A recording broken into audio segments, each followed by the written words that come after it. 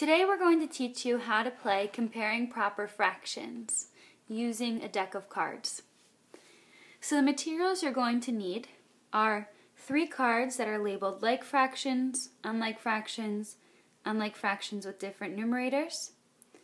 You're going to need a deck of cards. You're also going to need a tally sheet with you and your partner's name. And a scrap piece of paper and pencil is also helpful. So to play this game, you have to compare proper fractions. You're going to find your proper fractions through flipping your cards. But the first thing you want to do is think about what like fractions, and unlike fractions with different numerators are. Like fractions are fractions that have the same denominator but different numerators. Unlike fractions are fractions that have different denominators but the same numerators. Unlike fractions with different numerators, they just have none of the same numbers. But they're all proper fractions, so the lesser number is in the numerator and the greater number is in the denominator. So to play this game, you and your partner are going to alternate taking cards, 2 cards at a time. It's almost like a game of war. So the first partner is going to start and flip 2 cards and put it in a fraction. Now, the greater number has to be in the denominator, so I'm going to put the 4 on top and the 5 on the bottom. Now the second partner is going to grab the next 2 cards.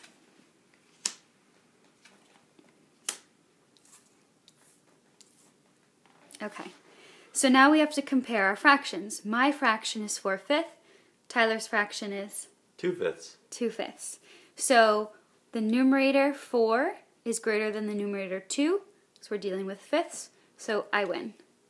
So I give I'm going to put this card here, write like fractions, and then give myself a tally mark. Because now I've labeled it, it's a like fraction, and I have the greater, so I'll take the cards and keep them. And put this back. Okay, now we try again. I'll take the card, and then I'll flip it, 4ths.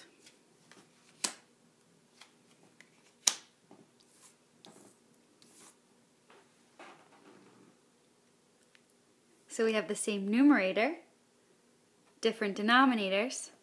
So Tyler, you can do it this time. What is this? We have unlike fractions. Excellent.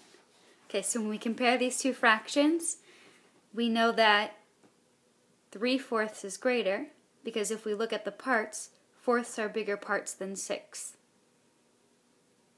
So 3/4 is greater. Amelia wins again. I win again. So I'll put that tally mark there. I win. And put this back. So now we'll go again. 2/4. Go ahead.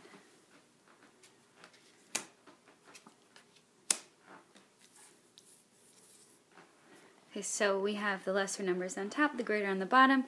Now when we compare these numbers, we're actually comparing unlike fractions with different numerators. So we need to think, I need to make an equivalent fraction, and I want to find a common denominator. So I know that I can multiply by 2 to get 8. So if I multiply the denominator by 2 and the numerator by 2, I get 4/8. I can write that down on my scrap paper, 4/8. So now I'm comparing 4/8 instead of 2/4 because I multiplied each by 2 to 6/8. And now we have like fractions. So Tyler wins. Tally mark for Tyler.